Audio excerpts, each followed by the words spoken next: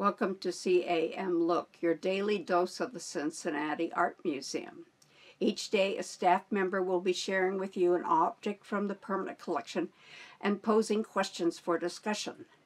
Please check back at 10 a.m. every day for a new work and a new chat. My name is Kristin Spangenberg, and I'm curator of prints.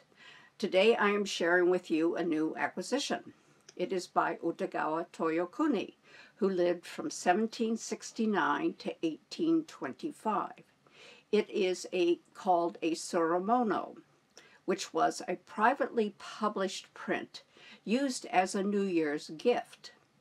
You see the famous actor Ichikawa Danjurō VII, who lived from 1791 to 1859.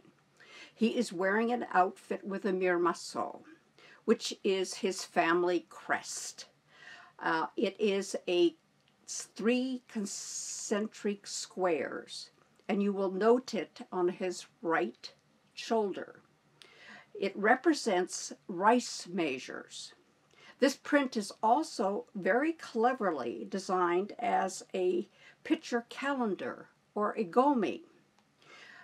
You will note that it is for the year 1803, the year of the boar, hence the presence of the boar. It is also a calendar, and on the right you see the rice measures or mirmaso used as a way of establishing the long and short months.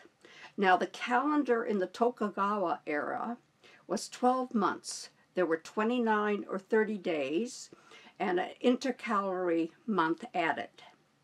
You will note that there are squares with a white center, which represent the long months, and those with a solid red center, which represent the short months.